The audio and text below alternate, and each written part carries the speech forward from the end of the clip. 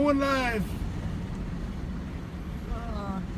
Next 3 miles, no stopping, no parking, no praying, no praying. Next 3 miles. And here's where we got. This was the first camp barricade right through here. Hold that here. Just hold it at them. So what we're going to approach is the actual. This is the north camp. So we have police over here waiting. This was the actual north camp, guys. Concertina wire is still around it. There is a huge trench still around it. No access. Let's see. This is what's right here. Concertina wire. Look at the eagle. Look at that. The relatives right there. Oh. Wow. Eagle flying right above us. Oh my God. Look at that. A relative flying right above us.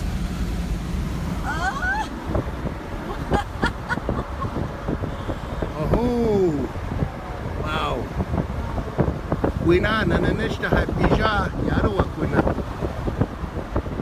The eagle is flying right beside my vehicle.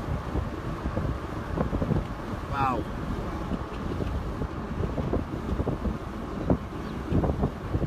Strong blessings. Very strong blessings. Please tell me. So this is the area, guys, where it's coming back. Yep, there it is right there. The eagle is following us.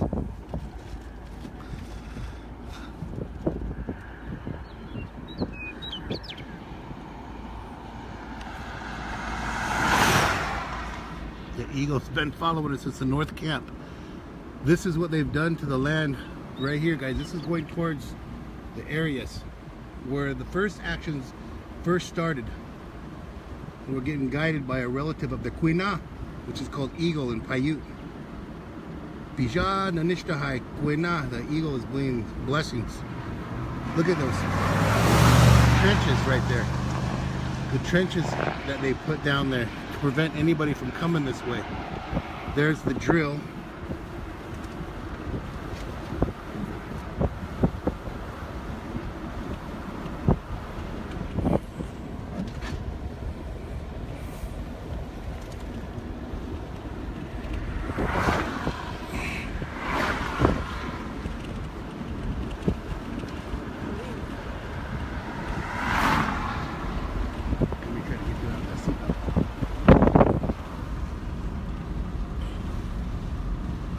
When we talk about oil police, there's a reason why I think we talk about oil police. When we see the protection of the resources like this, we can see that this is an action that is this concertina wire. This is an action that we've seen on Indian land.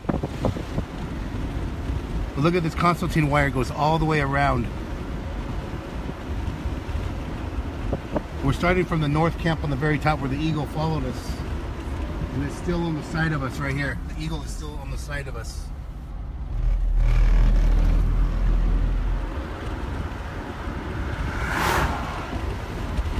We're getting ready to come to a road called 134.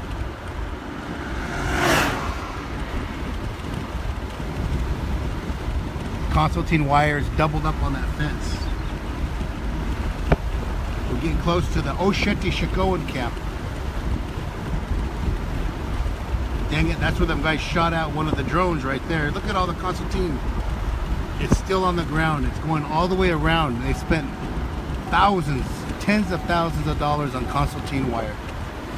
And we're coming up now on the 1806 bridge.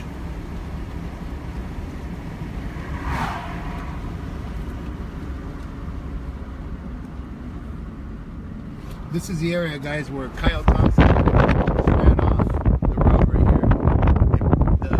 The guys that did that had protected the camp from Kyle Thompson.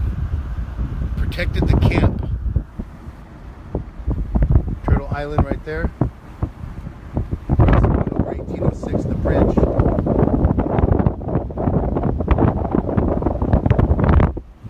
And it wasn't long before you can tell you that the police will be right behind me.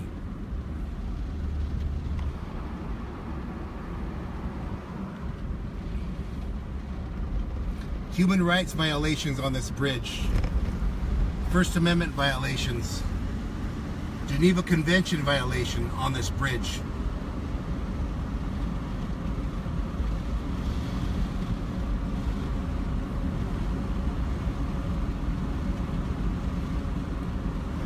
Burial site is on that hill from the elders that said here there's a burial site on this mountain, little hill.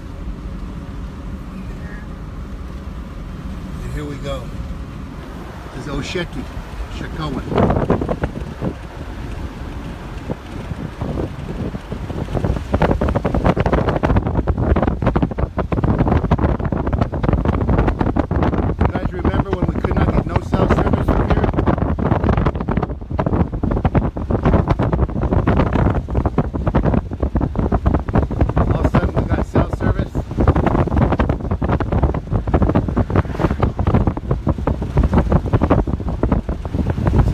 Behind Facebook Hill.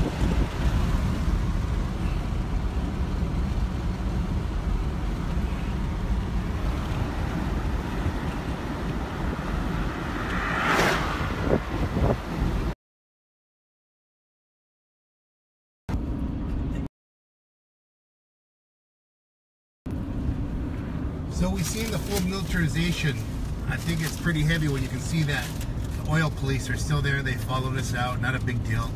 These guys are new guys, and it's just their job to do what they're doing. Give you guys a look, a camp at the Cheyenne gathering, which is right here. Still holding strong. Our relatives over there.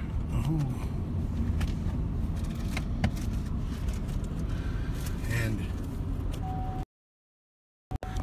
relatives. Video number 4 of 5 today. Thank you guys for sharing this journey with us. Thank you for sharing these messages that are still continuing to go on the sacred fires that are now lit throughout the country and throughout the world. From the camp you just witnessed. Several camps from Oceti Sakowin, Rosebud, Sacred Stones, Heyoka, 7th Generation, and now the Cheyenne Gathering, which is the last stronghold there that's still holding strong as a prayer gathering, not a camp. So 10 more minutes, relatives, going for the 5th video of the update, and next is air to ground. Sending many blessings your way. Relatives, share this message and the voice of our ancestors. Remember that we are the ancestors to our ancestors' prayers, and soon our next generation will be the answers to our prayers. Aho.